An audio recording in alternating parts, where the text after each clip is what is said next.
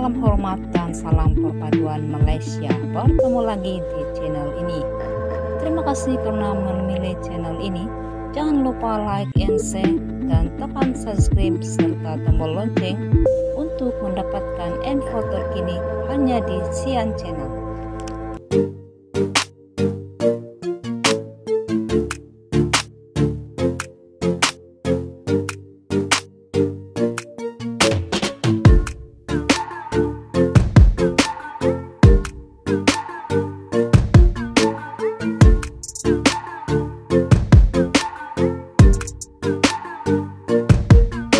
Salam sejahtera rakyat Malaysia. Info hari ini dipetik dalam roti kaya.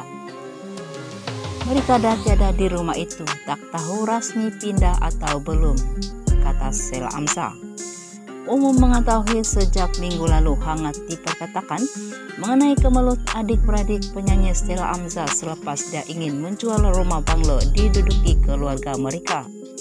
Terbaru Shila berkata dia memilih untuk tidak masuk campur urusan mengenai perpindahan keluar adik-beradiknya daripada rumah banglo berkenaan.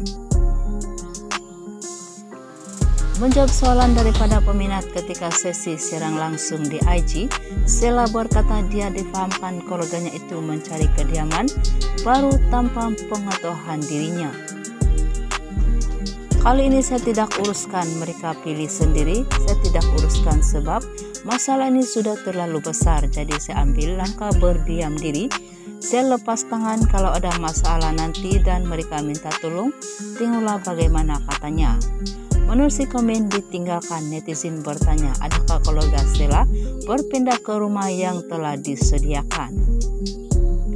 Dalam pada itu Shila berkata dia menuliskan hasrat untuk menjual rumah berkenaan namun menunggu ianya dikosongkan untuk memudahkan urusan berkenaan, dan ramai sudah bertanyakan rumah tersebut. Dan ramai tanya nak beli rumah itu, tapi biarlah tunggu dulu kosong, sekarang masih ada orang dalam tu. Apabila sudah kosong barulah senang untuk orang datang tengok. Setahu saya mereka sudah tiada di rumah itu, tapi tak tahu secara rasmi sudah pindah atau belum, katanya. Sekian info hari ini dari Roti Kaya.